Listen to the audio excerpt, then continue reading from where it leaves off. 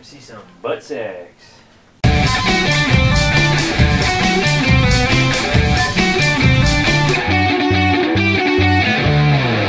Welcome everyone to episode 93 of Flavourful's house. Last week was a total write-off. I was up chucking vertically. It was literally going like this. This whole area. Yeah, it was brutes. You couldn't see, but we are ankle deep in vomit. In my fluids. It's good. It's good smell. That's a weekend for me. Ooh. But we're back and in charge, in large, you know, first week of the gathering. That's what's up. Maniac. That's what's up. I'm sorry. Saw a documentary on Juggalos and that happened. It was pretty funny. Right. Best. So, first book. Let's review Megaman issue 20. Megaman Cross. Yeah, Sonic. I think this is like 23 or something.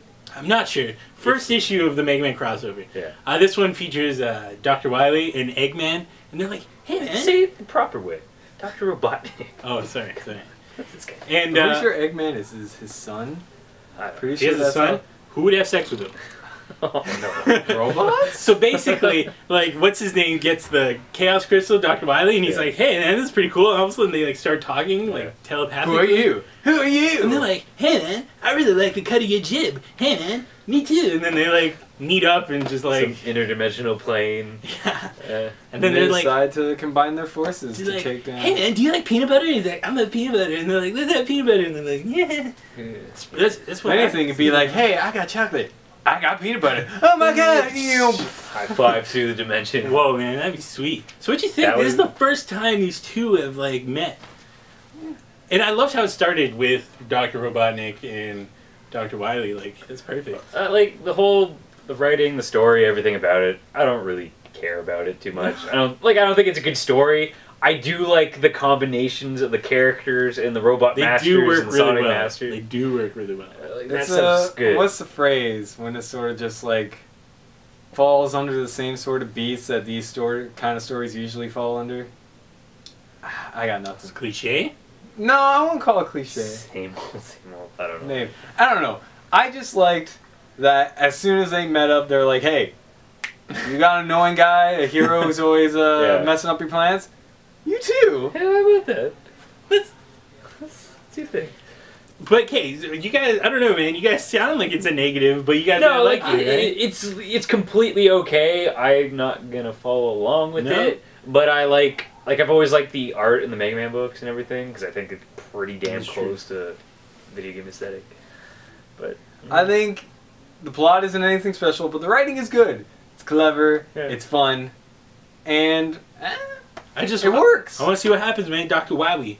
I want to see what happens with him. I'm excited. Yeah, I'm gonna Tails Man. Right, Tails. I think they could have not called him Man at the end. That was a little weird. But that's like Tails Man, Knuckles Man. Man of Tails. That would have been. You're like, who cares, yo? Who cares? Yeah. Everything looks good though. So. Fun fact: I think the first comic I ever owned was a Sonic comic. Hey, man. So like, yeah. You're a loser. No, but it was so. I don't even remember. Up next, we have Batman #1, Lil Gotham. This one was Dustin Nguyen. He's pretty much the Scotty Young of the DC universe. And they're like, "Scotty Young's killing it on these baby covers. We need to do something. We need the cuteness come up." So they came up. I mean, Lil Gotham's been around for a while. Like, yeah. But now it's got its own book. I was confused because it takes place in holidays. And I was they should have released this back in the fall. But but it's like two different holidays. I mean, within the same month. Well, America, it's like as a note, we did no research on this, so if it came out as a digital thing back then probably or something else, we didn't know, and we're sorry. I'm not. Get off her case! So what'd you think? I thought, like, personally, I thought the art was, like, fantastic. It's adorable. I like Robin, like, Damien being a kid. They brought Damien. Yeah, that was good. That was nice. Where he's, like, learning about Halloween, and he's just, like, he trips that one kid, and he's like, takes his candy. He's mine. And you're like, you look, can? Yeah. But I just like that. Like, just a little issue. But then, when all the villains are in the shop, and like, yeah, we finally get to eat and be normal, and Batman walks in, and like, good costumes, guys. And he's like, yeah, costumes. It's all on me. And they're like, ah, yeah. And then Kershaw Gordon's like, yeah, he comes in for Newsy. We know Batman walks in, restaurant high fives and walks in. Yeah, man, throws a grenade. All of them die. He's like, I did what you couldn't accomplish, alright? Idiot. Pretty much, man. And from that day forward, no crime was ever in Gotham Batman again. fell into a deep, dark depression. So that was the Halloween one. Then they had a hero combination of Gordon and Uzi and the grenade. And he's like, thank you, Uzi. And then the second story is all about Thanksgiving, where a penguin is like, turkey brethren, you shouldn't be killed. Yeah. And then he raids the parade. With the March of the Turkeys. Yeah. And it was precious. And he's just like, penguin. And then Damien. When he's talking to his little penguin pals and then they all start like clapping and squawking for him. So cute. It's good. Warms the cockles in my heart. So, okay, what did you like better, this or AVX Babies? This. Yeah. I agree. Far and above. The watercolors just make it So much all better. so much nice and pretty. And they weren't all babies, they were adults. Mm. But just cute as hell. It's true. Yeah, this one's pretty good. I really liked it. Yeah, Are you picking up issue 2 though? That's the question. If I remember. I don't know, I think this is... I'd like to see the direction, like where they're actually going to go. Because I don't know.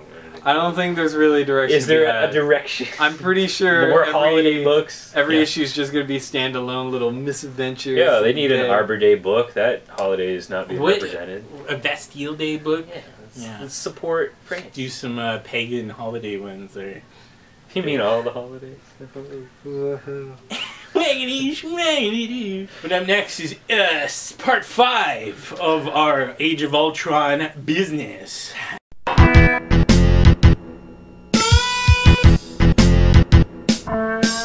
Yes, that's right. Issue 5 of Age of Ultron. Can you believe it's already been issue 5? We started this like last week. Halfway there, gentlemen. Like, holy man, holy. Yeah, you gotta push racing it out. through this. They're just like, let's do it. So, because it's coming out so early, they're like, we can make it boring as hell. Apparently. Info dump! This was ultra boring. Oh man. Could you say? Yeah, you could. You could say that, and I'm gonna agree with you, because honestly, the second I finished reading this issue, everything left my brain. So there was past nothing issue, exciting in this entire issue. It's pretty much explained, or everyone pretty much figured out, they're going to go back in time to stop Ultron.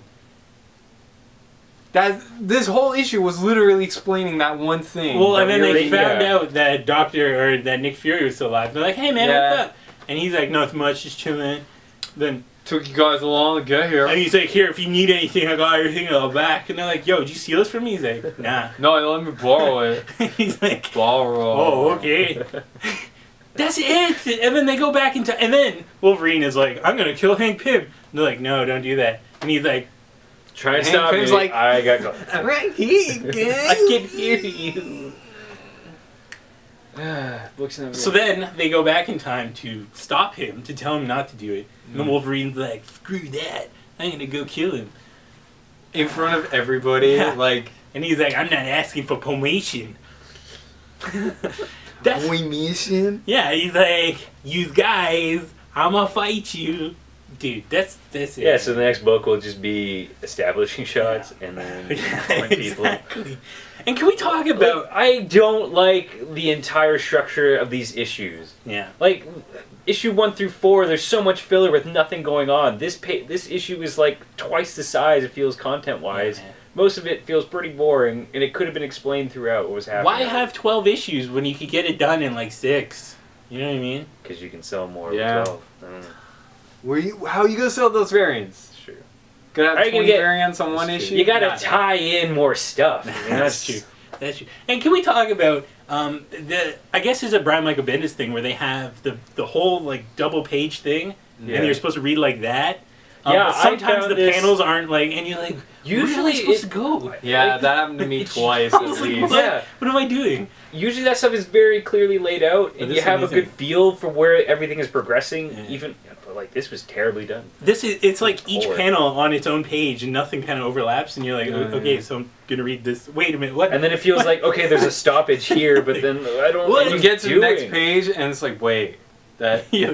Amazing. That feels like it. Yeah, I hate when I do that because I'm like, yeah, you just said something, and you're like, I've been reading comics for 20 years. How do I screw this up? And then you realize it's not you. Well, sometimes messy issue. But yeah, I don't know. So far, I'm not filled with confidence. kind of had that. Last yeah, issue. like there was a couple periods there where we were feeling sort of optimistic about this, and now I don't. Also, if like Nick Fury has like a plan for everything, how could the Red Hulk smash his door so easily? Like you would start the plan, baby. If they could do that, they weren't ready to join him on the mission. They need that Hulk punch to get through the door, unless he just gets shot. He's like. Also, what about all the other like giant Marvel events that have been happening for the past couple of years? Where's Nick Fury during those times? What about the whole Hammer shenanigans? Doesn't matter. What was Nick Fury plan for that? His plan was to wait back for Ultron. This is more important. But yeah, so I mean, this issue is good. Pretty poopsies, girl. Well, I feel like they're setting up for something crazy near the end. Yeah, like I get it. So. It's the middle. Put a bunch of information all at once, condense it, get you up to speed, and then like let's just do some action stuff. Yeah, it's like Harry Potter. You read it, it's boring as hell, and then the end, the last like 100 pages, you're like, all right, this is wicked.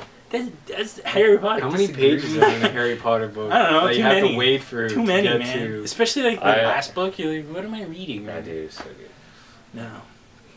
So basically, I think they're setting up for something cool. Let's hope so. I would hope that's every comic book ever. That's every. I hope this is going to be good at some point. Is that they set up the good parts for last. Now, time for my favorite part of the episode.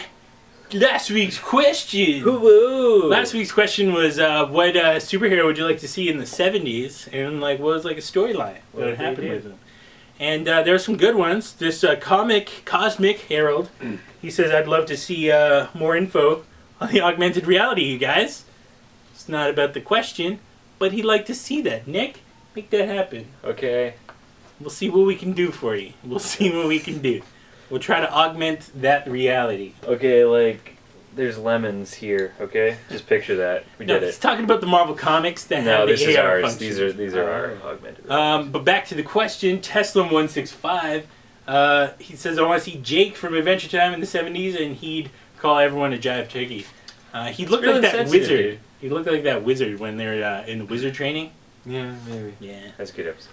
Cool Cats 036. I'd like to see Vibe in the 70s theme situation, so he could actually be the coolest superhero, and he would be in a disco adventure. Okay. Vibe would work in the 70s. Sure. His name is just it goes with the time, especially a disco adventure. That's spot on. His catchphrase could be his name. It's like, yeah, this is vibing. Yeah, that's true. I'm feeling the vibe. Cool like, Cats. Yeah, we would feel bad about him. Cool Cats also asked, do we ever look back on our old stuff and think, how'd we get here?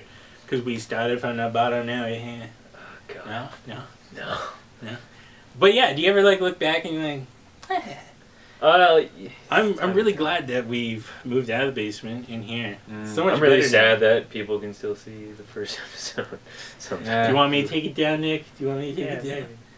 Do not go back and watch it. It's crap. Everyone's going to watch it. Although we did have some gold episodes, like the robot one, who's trying to learn how humanity works. So he scrolls through the internet looking through old things while we review comics. It's amazing. It's I just remember the what was that sex move we made of the Helena Troy? The Diana Troy. Diana Troy. Wow. No, we don't do that on the show. But Spilsbury, 1947, says, I knew that they were going back in time to kill Ultron. Most superheroes have been around since the 70s, so it's a difficult question to answer. But I'd like to see Harper Rose 70s style, because the way she dresses now is a fashion disaster. It would fit in the 70s, though. With the, I don't know about the nose thing. I think she's hot, though. She's fine. She's one of those alternative beauties, girl. I like it. You know? Beauties? Suicide Girls? I'm down with that. I'm so down. All about that. Take regular girl. Killer. Put tattoos. You did it. I'm okay with that. Make them really pale. I'm fine with that. Just pale in general. I'm just so like fine. Don't care. Not feed them for a while, keep them chained up, and then take pictures of them. I don't. Right? And then tattoo them. Perfect. So now, perfect. Get some scented markers.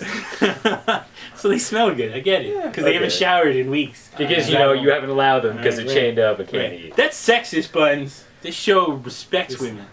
This whole show is Alive P001 says Venom in a comedy revolving around him and his teenage friends, their mishaps and their coming of age set in 1970s Wisconsin. I'd watch that. That wait a minute. That'd be amazing. Is it Kelso? Is it going to be Kelso?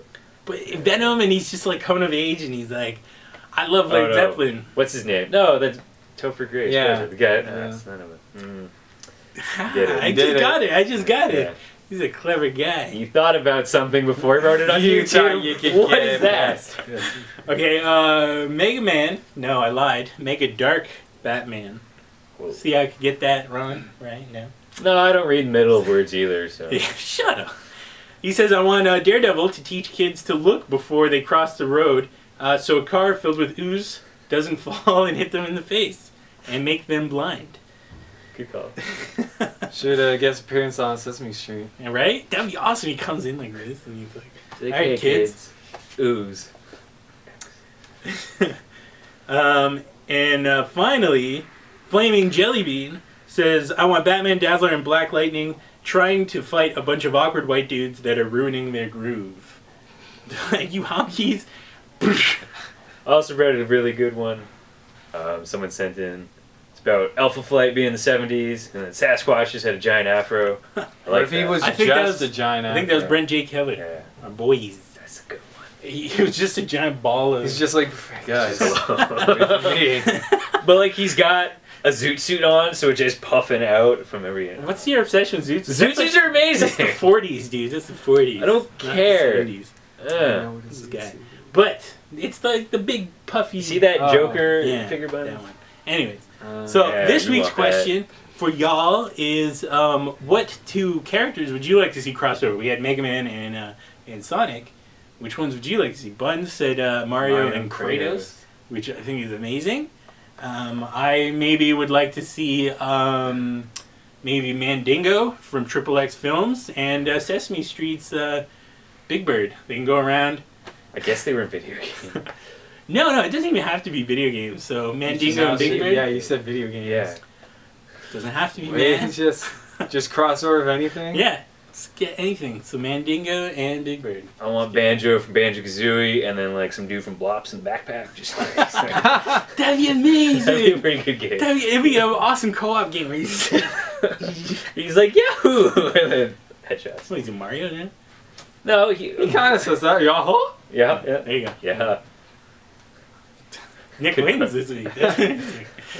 Anyways, so we'll see you guys for episode 94. Whoa. And keep it real. And on 3, 1, Or 2, not. 3. Flavourful sauce.